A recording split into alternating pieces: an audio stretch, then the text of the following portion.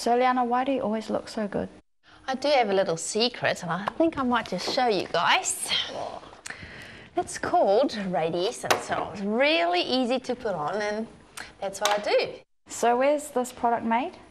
It's made and tested in New Zealand, so I love supporting, New Zealand products, and I know it's high quality that we get. So How long will it take you to put on your makeup?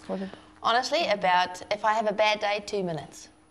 Wow, 2 minutes. That's a bad day. Look, I use it all the time. Honestly, I go to the gym, I go training, I go out at night with it. So yeah, I just don't go anywhere without these things. Hey, brilliant. So Liana, have you tried any other products like Radiessence? Oh man, I've tried just about everything, and yeah, I just found Radiessence. I'm so happy about it. I do have a bit of a sensitive skin, so I don't get any reactions.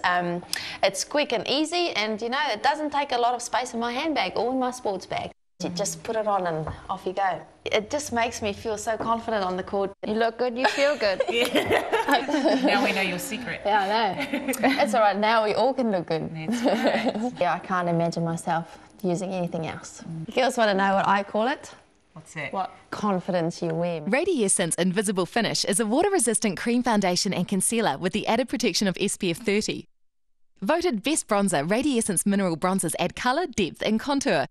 Used as a bronzer, blusher or eyeshadow, it's all you need for a quick, no-makeup look.